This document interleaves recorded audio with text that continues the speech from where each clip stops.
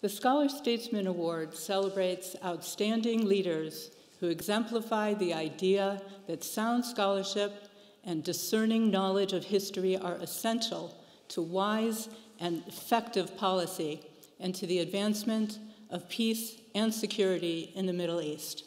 You, President Rivlin, are just such a leader, both a man of ideas and a man of the people, a scholar whose knowledge of where your people have come from guides you in setting a path for the future, a statesman whose honesty and integrity are above reproach.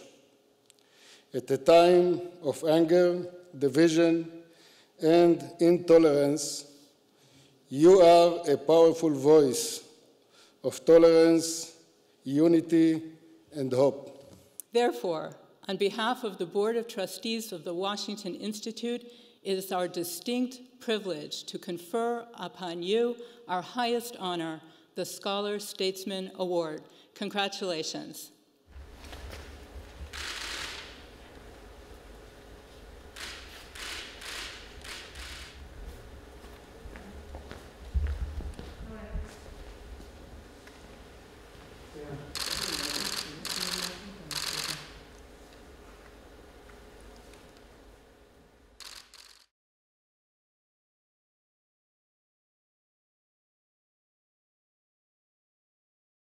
As long as we don't have peace between the people, it is really something that cannot bring us to real peace, to real understanding, because we can say 2 states for 2 people, 1 state for all the people, federation, confederation. We can do a lot, but first of all, we have to build confidence.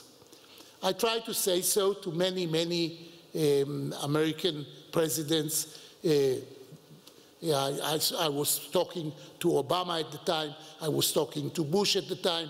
Clinton are very good friends of my family. And of course, I met Obama.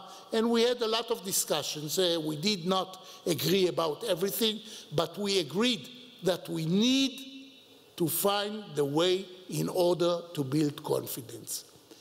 I tried even to really convince President Trump that confidence, building confidence, you cannot get it by making a deal.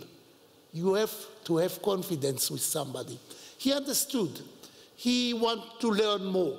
But no one understands it in the region. All I would like to say that democracy is democracy. Israel is a Jewish democratic state, not less Jewish and not less democracy. We even said that no one, even 120 members of the Knesset, the whole Knesset, cannot change the nature of Israel as a Jewish state and cannot change the nature of Israel as democracy.